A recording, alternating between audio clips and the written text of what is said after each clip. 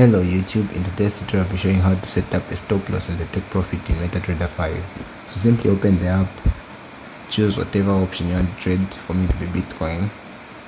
Then if you want to put a stop loss right here and a take profit there, I can show you two ways to do that. Enter a trade first of all, click on the trade wall here, hit this SL, then you can set whatever amount. So I want to lose $10 on this amount, that will be 10.